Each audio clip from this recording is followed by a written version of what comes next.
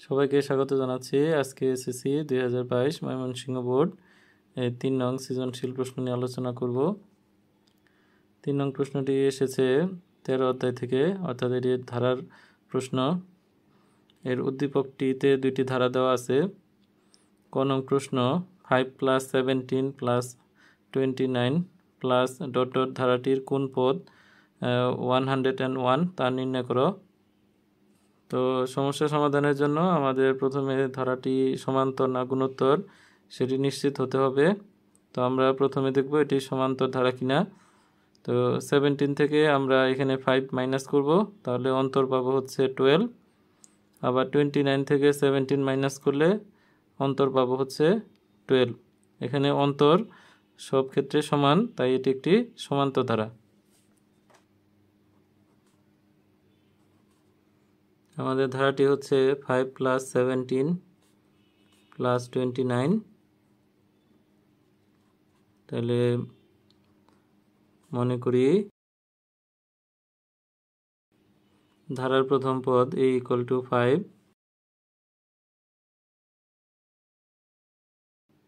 সাধারণ অন্তর d = যে কোনো পদ থেকে তার পূর্বের পদকে বাদ দিতে হবে। 17 - 5 = 12। তাহলে যেহেতু প্রশ্নে বলছে যে কোন পদ 101, তাহলে এটা পদের সূত্র বসবে।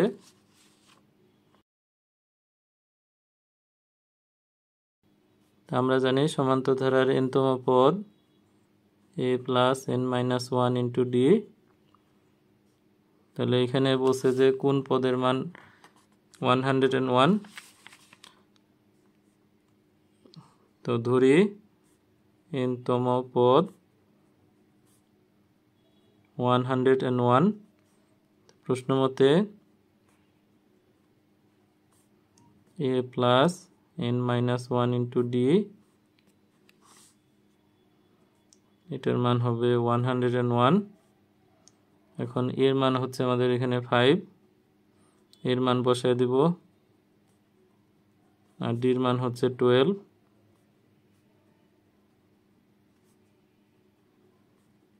এই পাশে 12 এর সাথে n গুণ করলে 12n মাইনাস 1 × 12 গুণ করলে হচ্ছে 12।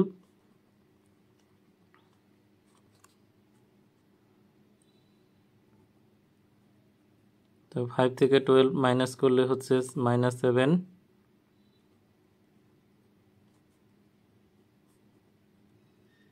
তো 7 এই পাশে নিয়ে গেলে এটা প্লাস হয়ে যাবে।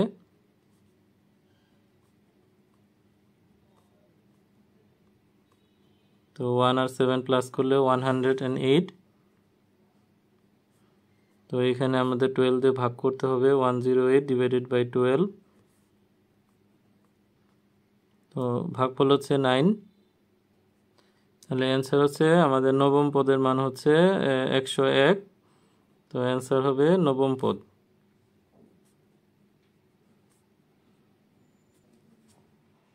খ নং প্রশ্ন 1 নং ধারাটির প্রথম n সংখ্যক পদের যোগফল -430 হলে n এর মান নির্ণয় করো। তো 1 নং ধারাটি আমরা এখানে তুলে নিলাম এবং ধারাটি সমান্তর না গুণোত্তর সেটাকে নিশ্চিত হতে হবে। তো আমরা এই প্রথম দুইটি পদের পার্থক্য -3, 4 থেকে 7 বাদ দিলে -3, আবার 1 থেকে 4 বাদ দিল -3। এখানে পার্থক্য প্রতি ক্ষেত্রে সমান হচ্ছে, এটি একটি সমান্তর ধারা। ধরি ধারার প্রথম পদ a = 7, তারপর হচ্ছে সাধারণ অন্তর বা পার্থক্য সেটা হচ্ছে d, 4 থেকে 7 মাইনাস 4 - 7 -3। তো প্রশ্নে এখানে বলছে যে n পদের যোগফল, তার মানে যোগফলের সূত্র দিতে হবে। তো আমরা এখানে জানি যে n পদের সমষ্টির সূত্র, এটি অবশ্যই সমান্তর ধারা সমষ্টির সূত্র Sn = n/2 2a + n-1 * d। প্রশ্ন মতে এই n পদের সমষ্টির মান দেওয়া আছে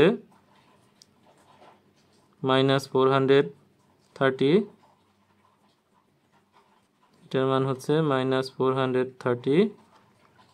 এখন আমরা a এবং d এই দুটি মান বসিয়ে পাই n/2 এর মান হচ্ছে 7, d এর মান হচ্ছে -3।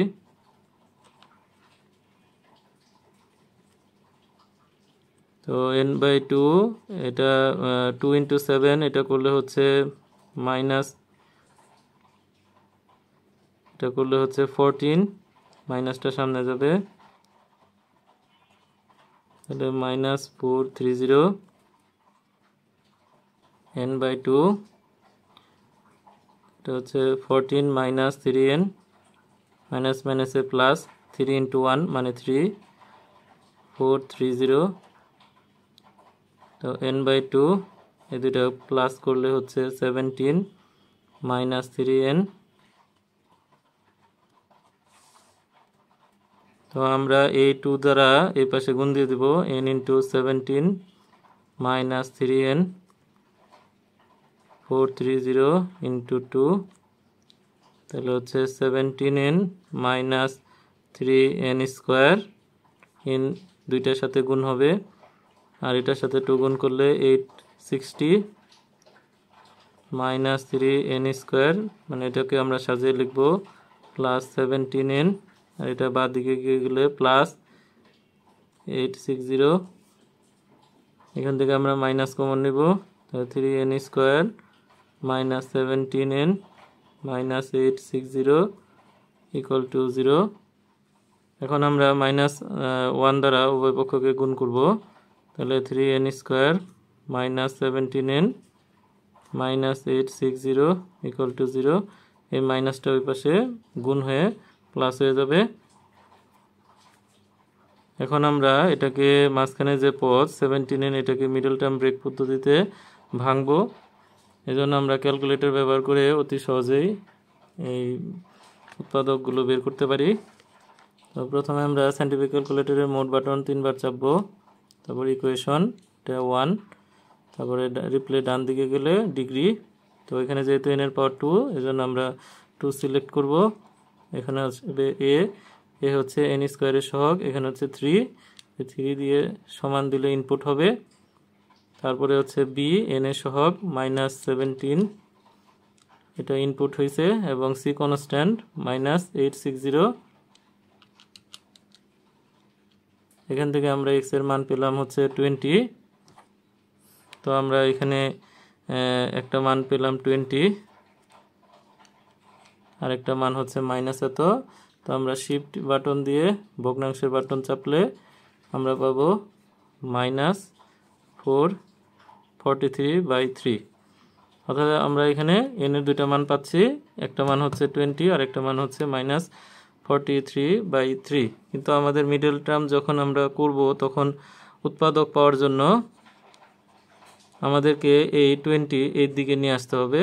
তো সেক্ষেত্রে আমরা এখানে +20 জায়গায় -20 ভাববো, আর -43/3 এটাকে আমরা প্লাস ভাববো, এবং এই পাশে 3টাকে আমরা এখানে 20 দ্বারা গুণ করে এই দুটি সংখ্যা কাছাকাছি নিয়ে আসব।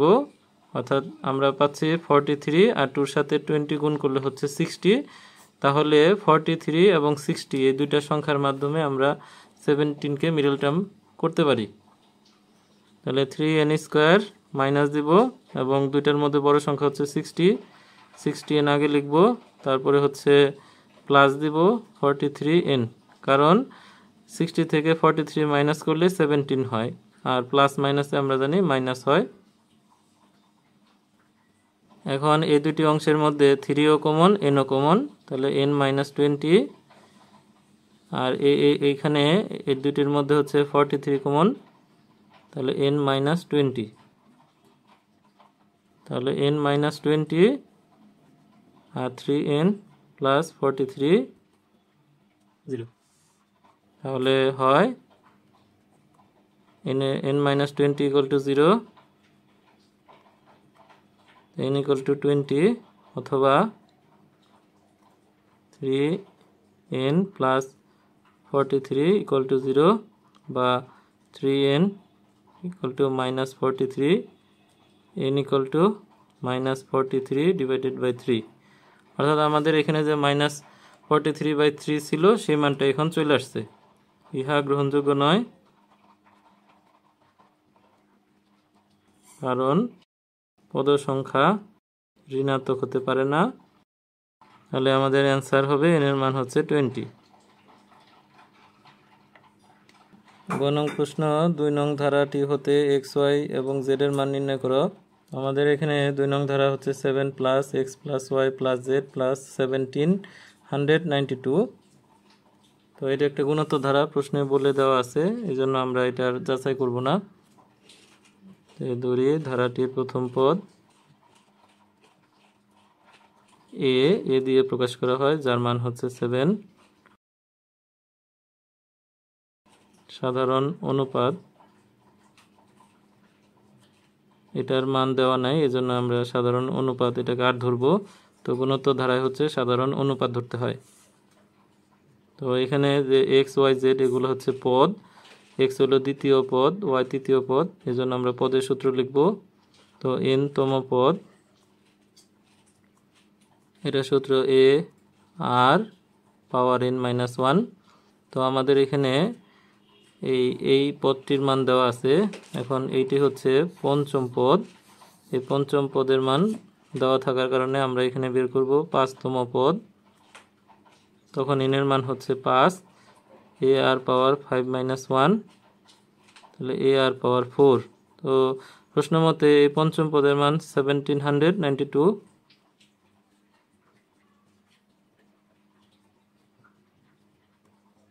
তো এখানে আমরা এর মান বসাই দেব, এর মান হচ্ছে 7।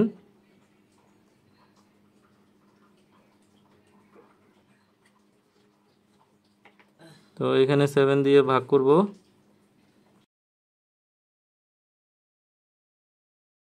এটা হচ্ছে 256।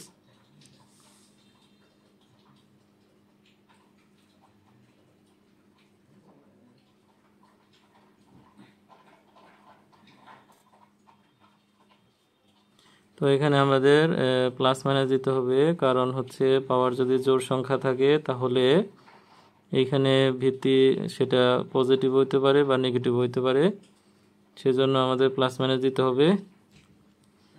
তো এখানে আর এর মান হচ্ছে +-4, অর্থাৎ অনুপাত +4 হইতে পারে বা -4 হইতে পারে। তাহলে আমাদের এখানে দ্বিতীয় পদ হচ্ছে x, দ্বিতীয় পদের সূত্র a r পাওয়ার 2 - 1, তাহলে a r পাওয়ার 1 থাকে, এর মান 7, আর এর মান হচ্ছে +-4, তার পাওয়ার হচ্ছে 1।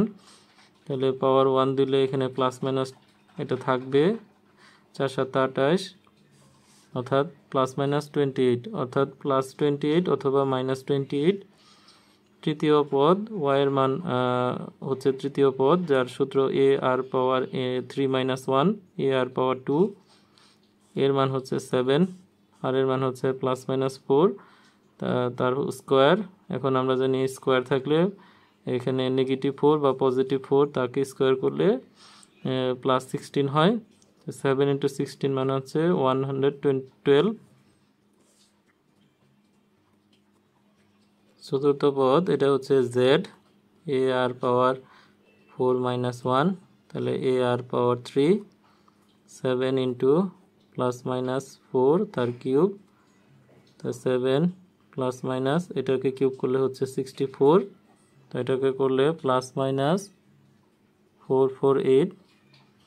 অর্থাৎ এইখানে দ্বিতীয় পদ এবং চতুর্থ পদ প্লাস হইতে পারে আবার মাইনাস হইতে পারে। এখন আমাদের প্রশ্ন x, y এবং z এর মান নির্ণয় করতে বলছে।